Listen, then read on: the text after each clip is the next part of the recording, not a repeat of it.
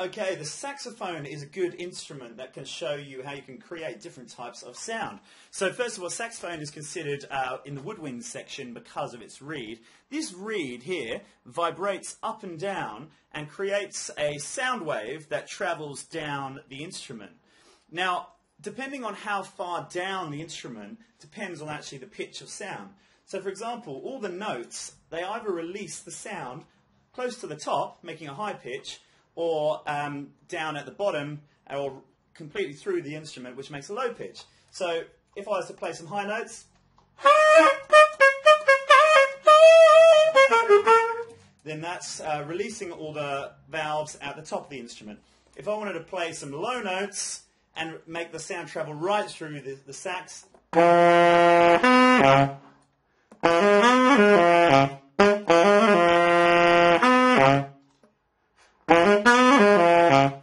and then say I just wanted to play some medium notes or a range of high and low, you can see how the keys work to actually change the pitch.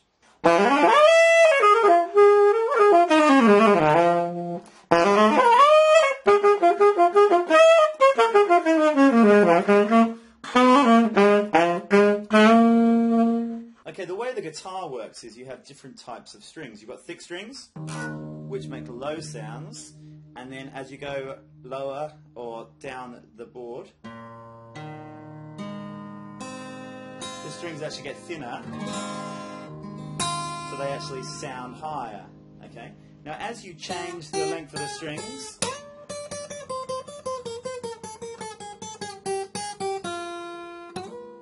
as you change the length of the strings, you're actually changing the pitch. So up here it's very high, and as you get lower,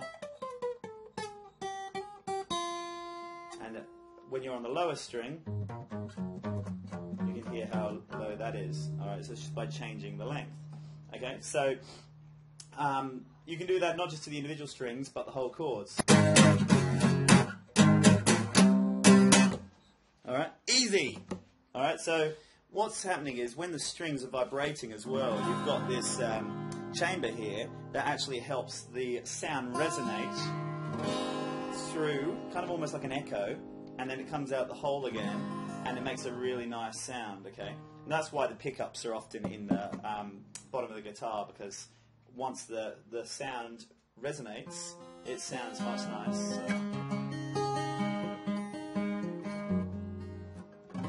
Okay, I don't actually have the luxury of having many more instruments, but I've got one instrument here known as a keytar, which has got almost any instrument that you could want.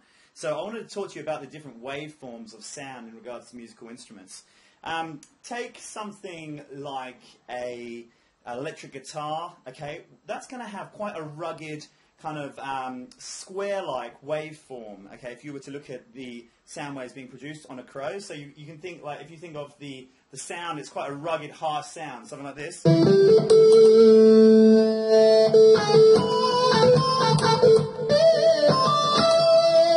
Okay, but if you were to take something a little bit more chilled, say, kind of like the Irish flute, then you're going to see that it's going to have a much softer, more even waveform actually made, okay?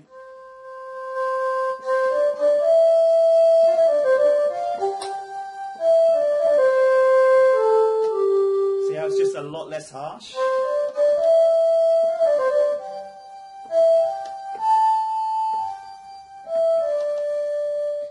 And this instrument's quite cool actually, because you can even change the pitch, alright, which like I talked to you about the saxophone, depends on how much the air is actually going through.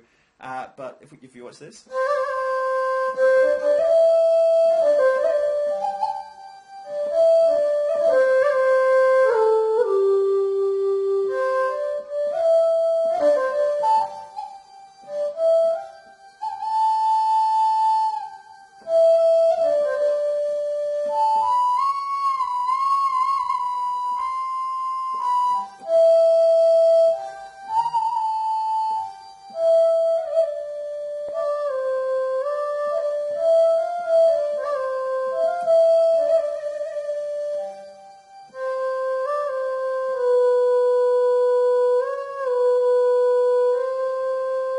let's look at some other instruments like trumpets. They have quite a harsh waveform.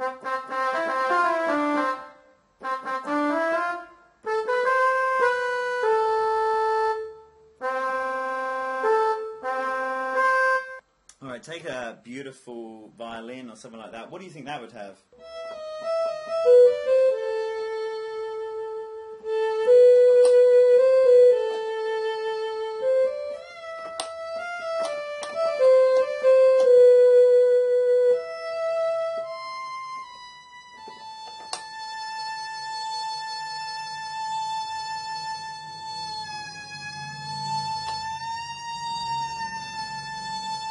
That would have a very smooth waveform, okay?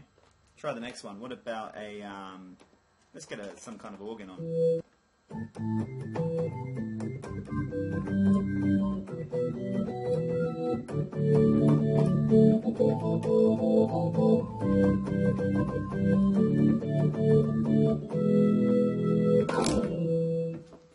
Okay, that would also have a kind of moderately smooth waveform. One of my favorites.